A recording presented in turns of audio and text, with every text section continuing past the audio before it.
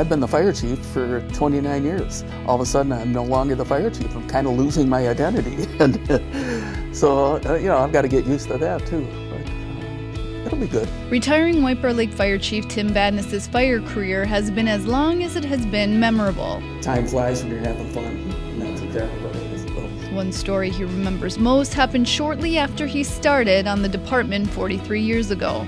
He remembers the day he played softball at Potvin Park, watching a plane overhead before it went down. Right away I knew the plane had crashed, so I got my car to go down to the station before my pager even went off, and on the way there I came across the plane crash at Price Field, and it was a smaller plane. They had 4 passengers that had crashed, and it was just, there's nothing you could do, and I've never forgotten that. There have been many events over the years and many honors. Vadnais was named Fire Officer of the Year in 2013, a very prestigious award, but he says he's most proud of the city's fire prevention record. When I first started as chief, we averaged a fire death in the White Bear Fire District every 18 months.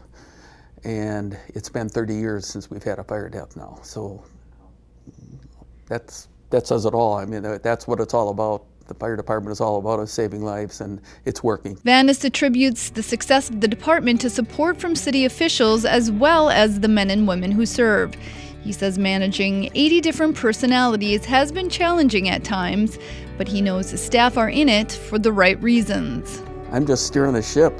Those guys did all the work. Those people wearing those uniforms are the people that deserve credit for all the accomplishments we've made as a department. Vadnais, once an active fisher, hunter, and golfer, has put his hobbies on hold during his tenure as chief, but he plans to pursue them again, adding traveling to the list. And though he looks forward to the future, he leaves behind a calling he's loved. It's just a tremendous job being in the fire service, on the ambulance, and so forth. It's so rewarding. Every day we have an opportunity to go out and help somebody on their worst day.